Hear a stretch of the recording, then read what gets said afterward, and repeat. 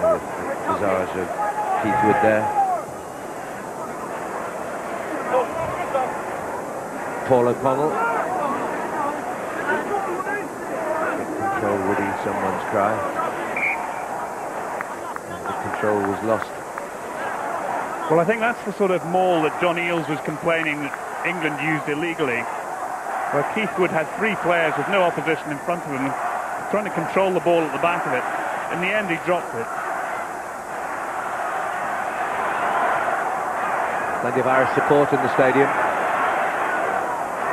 Haven't hit the heights yet, but whoops, it's that slippery. This time, straight to Maggs, tapped on or just avoided by Horgan. O'Driscoll,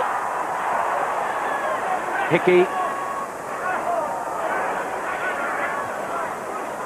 Advantage being played. Hands on the ground after the tackle. It's Keith Wood special, this one. Goes on an arc one way, then the other, then goes head to the line. Held up. 3 men wide. Who's going to score it?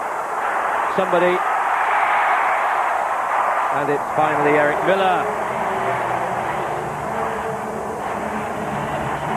Well, he'll be thankful that the tackling was a little bit lax, because he had a 3 or 4 man overlap.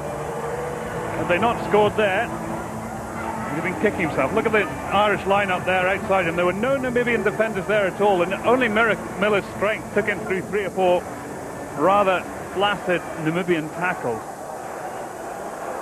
So someone who's really felt he's got a point to make, not just tonight but in recent times. Only 6 caps in the last 18 months.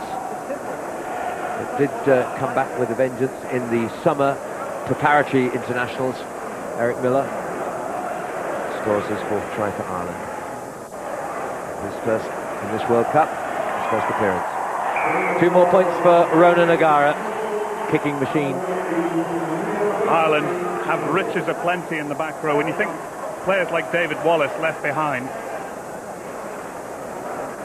See Anthony Foley, Victor Costello, all these fellas not featuring tonight. Well, Costello on the bench.